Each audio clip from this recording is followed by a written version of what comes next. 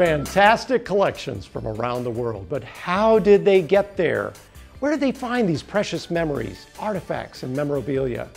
Collector's Catch shows you how they got there.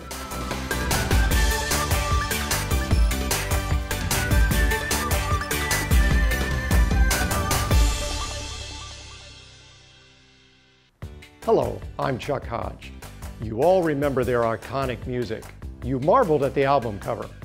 We will show you how an item from this album cover reached into the lives of a collector in the United States and how he spoke about it with the Hollywood legend, Tony Curtis. Well, it first started off in the studio in England when the Beatles were taking the photos of the Sgt. Pepper cover.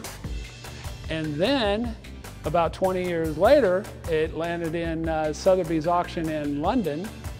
And then from there, it landed in New York City at an auction.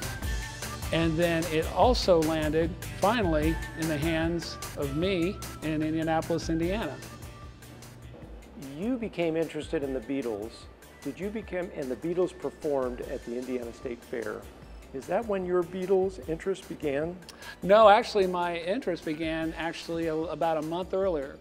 When I saw a bunch of Beatle cards fly up in the air in a rainstorm, and I didn't know who they were.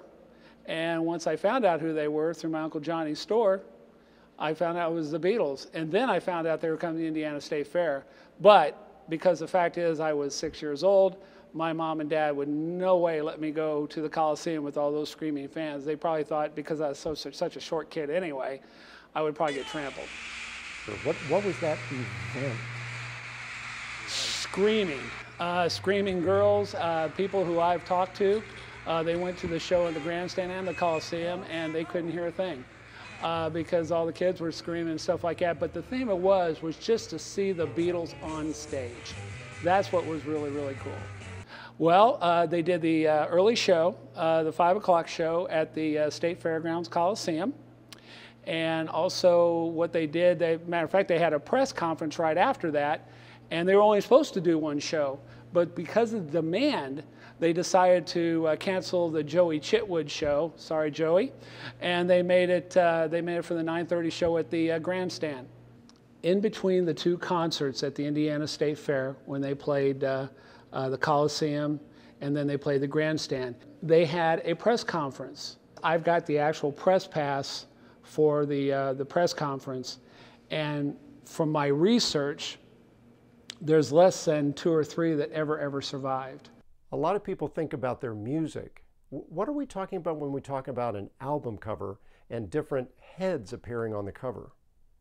All 4 Beatles had an opportunity to write down their favorite famous people that they wanted on the cover. And after they took a look at it and they saw the common denominator, that's how these images were basically chosen to be put on the cover on the Beatles' Sgt. Pepper. How did they create this image with so many famous heads? Is it photoshopped? They took they took the photographs, and my guess is they probably blew them up into a larger size, and they took them and they cutted them around, and they placed them on a hardboard. And that's how they came up with the different images. What did the Beatles have to do with Hollywood legend Tony Curtis? And how did a collector in Indiana, USA capture this treasure in his collection? Collector's Catch will show you how they got there.